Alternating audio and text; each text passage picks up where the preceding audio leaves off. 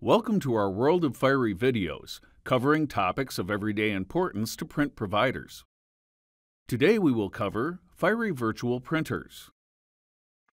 A virtual printer is really about helping users automate the file print process.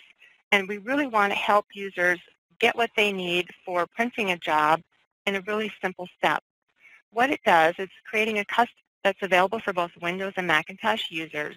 And what's nice is that the administrator creates them and actually applies a custom name. Having a printer with the predefined job properties will really help making printing from your applications very easy because users only need to select the printer that they need, and that way the job is submitted with all the right settings. An often overlooked virtual printer that I'd like to point out is customizing the default printer's hold and print. This is when you know that you want all the jobs that come to your Fiery. Perhaps you'd like them all to be printed two-sided or duplex. The administrator can make this the default parameter. So that way you're assured that any user that sends a job to print will always print in a two-sided fashion. Again, it's letting you control how you'd like your jobs to print.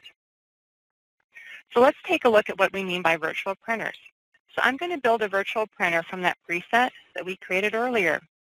So back in Device Center, I'll select the preset booklet gloss and choose to publish it as a virtual printer.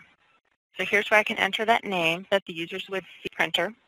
I can enter some information in the description again so everyone will know what it's used for.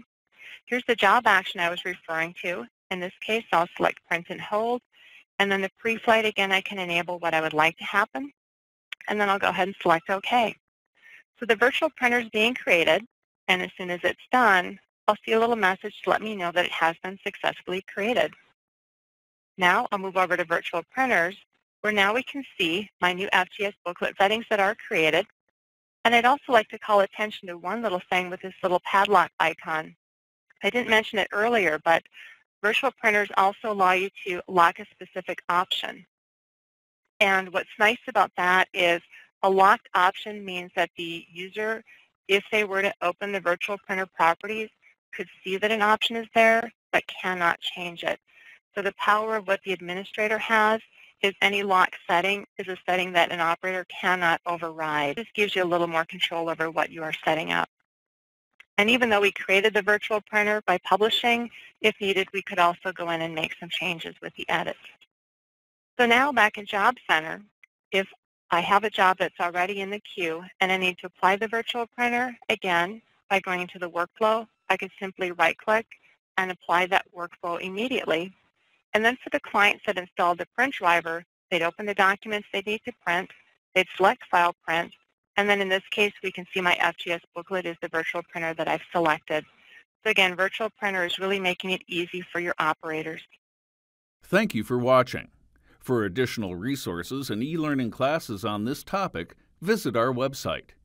To see all recorded sessions and register for upcoming World of Fiery webinars, please visit efi.com/WOF webinars.